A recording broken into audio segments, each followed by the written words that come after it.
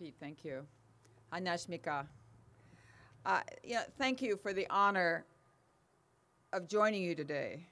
I am really humbled to be here and to reflect what this memorial represents, a crucible of sacrifice and service that forged modern Korea and that created everlasting bonds between Americans and Koreans and those of many other nations.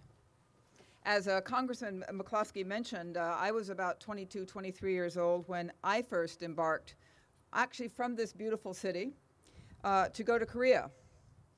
But it was a different time. Pete and Colonel Stevens, many of you went, of course, in 1950, 1951, 1952, to a Korea in the throes of a fierce and merciless war. I've read a lot about those years, including Congressman McCloskey's book, The Taking of Hill 610.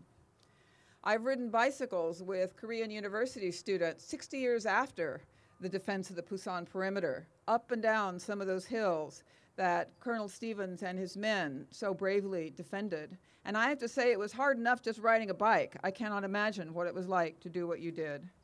But we salute that incredible sacrifice, that incredible bravery.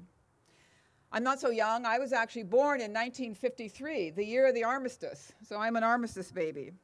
When finally a ceasefire was established on the depleted, ravaged, and yes, still divided Korean peninsula. And so in 1975, when I arrived as a 22-year-old Peace Corps volunteer, the war was over in many ways, but memories were still very fresh. And life was still pretty tough. But Koreans were filled with determination that life was going to get better for the next generation. And I and my fellow Peace Corps volunteers, my young American friends there at that time, we were the undeserving recipients of countless expressions of gratitude by Koreans who appreciated America's and the United Nations defense of the fledgling Republic of Korea. And they used a phrase in Korean, I learned a little bit of Korean, that I've never forgotten. They said that the United States and Korea share 혈맹관계, a relationship forged in blood, 혈맹관계. And that was the relationship forged by the people we honor today, the people we honor with this memorial.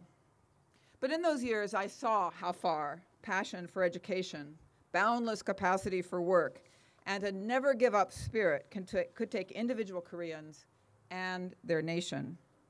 And in the ensuing years, it actually took 33 years, right up to my return to Korea as the American ambassador, I saw the Republic of Korea go from strength to strength, matching its economic rise, which I think we know pretty well, with a healthy democracy. Healthy democracy means everybody complains about their democracy too. And also becoming the regional and global role model and leader it is today. President Truman called his decision to act in Korea in June 1950 the most important decision of his presidency. Think about that. He made a lot of important decisions in those years, but this was the most important, he said. I think I know President Truman today, if he were with us, would take great satisfaction in Korea's extraordinary modern rise and in the alliance between the United States and the Republic of Korea, deeper and stronger than ever before. But, and this is my final thought, there is unfinished business on the Korean peninsula, the business of reconciliation, of building a lasting peace, of denuclearization, of genuine security and opportunity for all the people of the peninsula, including the long-suffering Koreans of the North. We must address this unfinished business and reflect on it at this memorial. Only then are we fully honoring President Truman's most important decision in 1950 to act in Korea. And only then are we fully honoring all those who sacrificed, all those who died, all who suffered so grievously in that terrible and never, ever to be forgotten war.